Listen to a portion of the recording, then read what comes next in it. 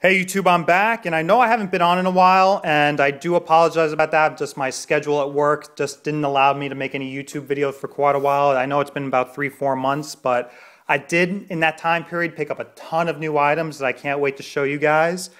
And let me get started, because I actually picked up so much stuff. I'm actually gonna break this up into several different videos. And this is more of the smaller items I've picked up, mostly games and whatnot. And I'm actually going to show you other big box games I picked up and other nifty items I did acquire in the last 3-4 months. So let me get started with the two strategy guides I picked up. The first one is the Borderlands 2 Collector's Edition guide, which comes in this hardbound book with kind of this nice gold foil finish. Real great game, and I had to pick up the guide for it. This is actually one of my favorite games currently at the moment. And that's a real nice guide to go along with it. All right, moving on to my other strategy guide. This one's actually pretty cool because it's actually for a game that never actually was released. And that is the Prima strategy guide for the Dreamcast version of Half-Life. Half-Life being one of my favorite games of all time. And this is an interesting one because the game actually never came out on the Dreamcast. It actually was finished, but the Dreamcast was pretty much dead at that point, so they never actually made a retail release. I think you can actually get like a pirated version of it, and you can actually run it on Dreamcast, but it was never officially released. So this is really cool. It's still sealed, and I think it's a nice piece of Dreamcast history. All right, moving on to the two PC games I got.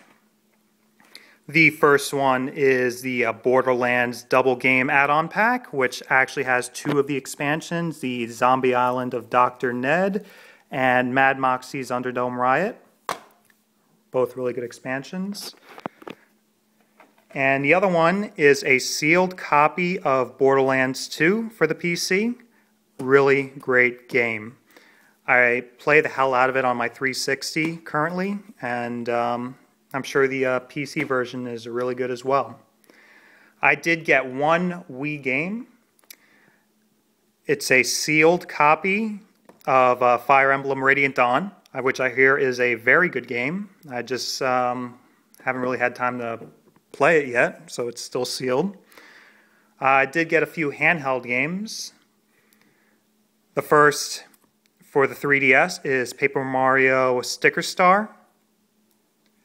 And again, this one's still sealed because I just haven't had time to play it yet.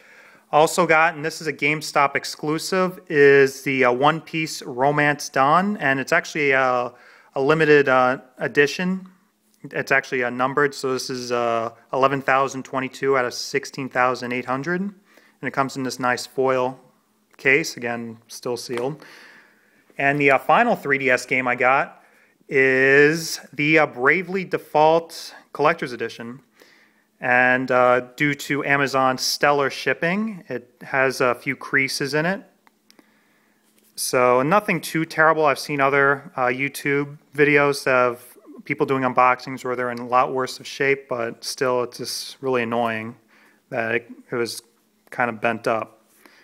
But still, I hear it's a really good game. Moving on to the PS Vita.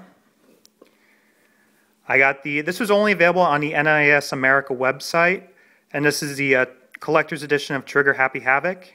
So it comes with the Vita game, the strategy guide, and I think something else as well. I haven't opened it up yet, and I'll do that eventually.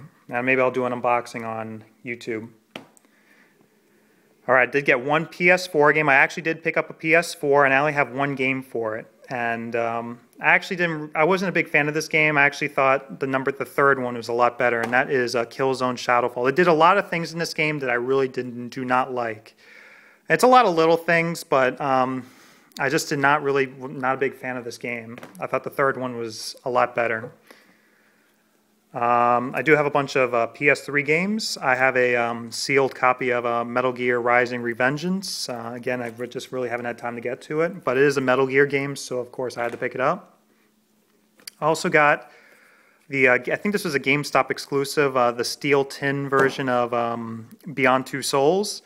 And this game was not very good. It was boring, and I did not like it at all.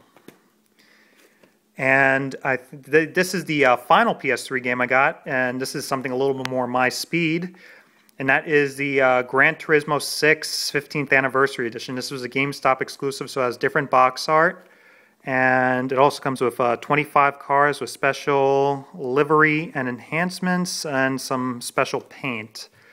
Nothing major, but I just think it's a really cool. As you know, I'm a huge car guy, so I had to pick that up. All right, moving on to the 360. I got the add-on content pack for Borderlands 2. And since I'm a completionist, I also got the Borderlands 2 Game of the Year Edition, even though pretty much this has all, the Game of the Year Edition has everything that the add-on pack has. I just had to get the add-on pack. Also got the Borderlands Game of the Year Edition, which has all the DLC and a physical map, which is really nice. Next, I got the 2K Essential Collection, which has BioShock, Borderlands, and XCOM. And as you know, I have multiple copies of each three of these games, but it's just nice to get them all in one pack. Got the Star Wars: The Force Unleashed for $2.99 from GameStop, and I thought this was a really good game, and for that price, how could you beat it? Got another sealed copy of Metal Gear Rising: Revengeance for the 360. Again, it's a Metal Gear game, so I had to pick it up. I also got this, the Saints Row 4 Collector's Edition. I'm drawing a blank on the name of it. I think it's the Game of the Generation Edition, but that's a huge collector's edition, and I'll have to show that in another video because I just don't have the room right now to show that. But I did get the Game of the Generation Edition. And the final 360 game I got is one of my big games I was big into quite a while ago, and that was the Serious Sam collection. I actually remember playing this when the first Serious Sam came out back on the PC like 10 years ago. So it comes with the HD versions of 1 and 2. It also comes with Serious Sam 3, the expansion Jewel of the Nile, and the side-scroller Serious Sam Double D XXL. Very good collection. I think I picked this up for like $23 from GameStop. And I'd highly recommend it. You get pretty much like 4 games for the price of 1.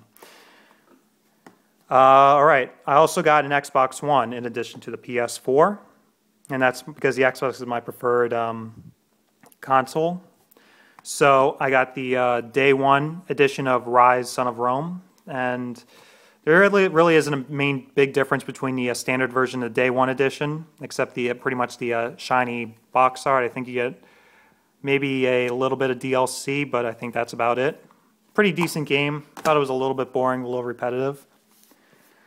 I also got the limited edition of Forza Motorsport 5, which comes in the steel tin. You also get quite a bit of DLC with getting this. So you get a limited edition car pack, a Day 1 car pack, a VIP membership including exclusive cars, and a 2x reward acceleration, 1250 car tokens, and some logos, stickers, which is pretty cool. Again, I'm a big car guy, so I had to get that. And the final Xbox One game I got is Tomb Raider Definitive Edition, and this is the art book edition, so it comes with an art book. So that's pretty cool. Did get 3 accessories, and they're all controllers. I got the 2 limited edition Mario and Luigi Wiimotes. Those are pretty cool. I'm just going to keep them sealed right now because I actually don't have a Wii U yet, but I'm going to get one eventually. But those are pretty cool. They might be, I haven't seen too many of them. I think they were just sold at GameStop, if I'm not mistaken. And the final thing I got is the Titanfall limited edition Xbox One controller, which has the Titanfall skin on the controller. So that's pretty cool. So that's it. And I do have some new videos coming out very soon, and I do appreciate you guys bearing in with me. I know it's been a while, but I will have some new content coming out very soon. Thank you very much. Have a good day.